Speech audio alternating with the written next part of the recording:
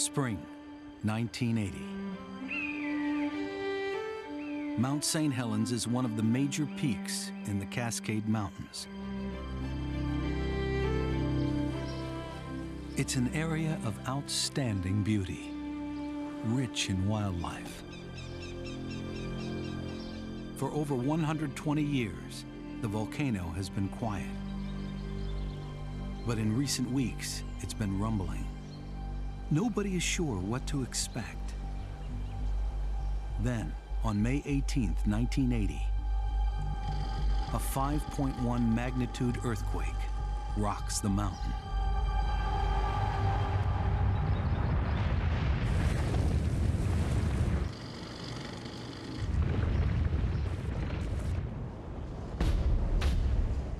Within 10 seconds, the volcano's northern flank collapses in the largest landslide in recorded history. It releases millions of tons of magma in a colossal explosion.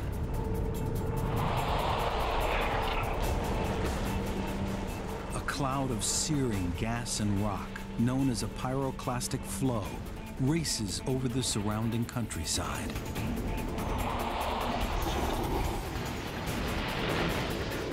Forests are flattened.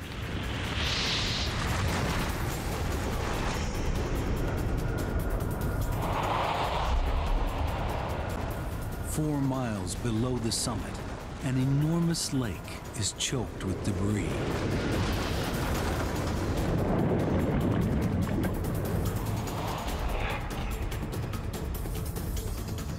The eruption continues to shoot poisonous steam and ash miles into the air.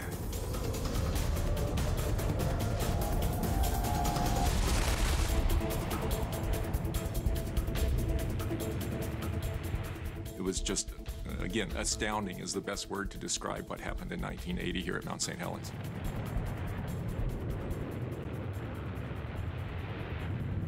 The northern slope of the mountain is buried in several feet of ash.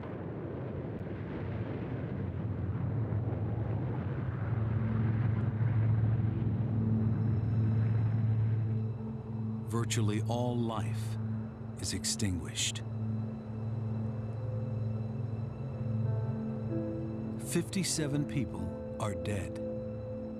They include loggers, campers, scientists, and a reporter. Some are up to 13 miles away in areas considered safe. The plume of steam and ash rises miles into the sky for the rest of the day. The drifting ash cloud disrupts air traffic for hundreds of miles. The scale of the destruction is enormous.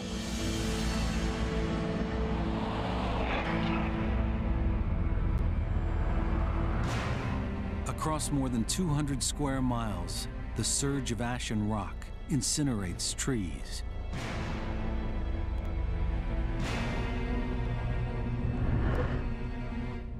Thousands of birds from more than 100 species disappear. Billions of insects are gone. Deer and elk are wiped out.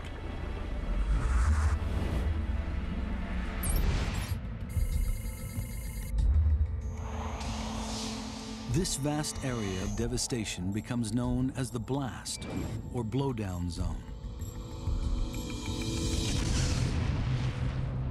Nearer the crater, ash and rocks from the landslide litter the northern slope of the mountain.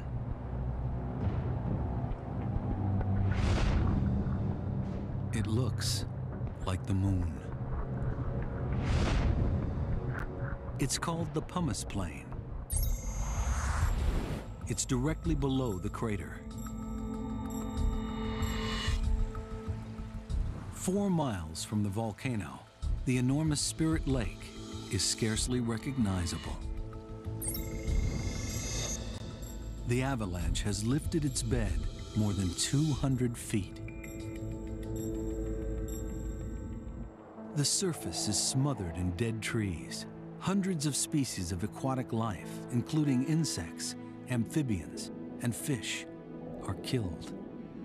It was black water, and it degassed and bubbled, and there was hot springs that were coming up. If you were to put your fingers into your wrist and wiggle them, you wouldn't even be able to see your fingertips. That's how grossly modified the water was. Mount St. Helens is now a lifeless jumble of shattered forest, rock, and ash. It's hard to imagine life will ever return.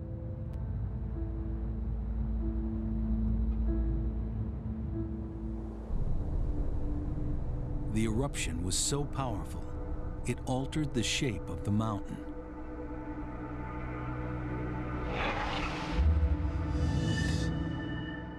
Mount St. Helens was a typical cone-shaped volcano, known as a stratovolcano.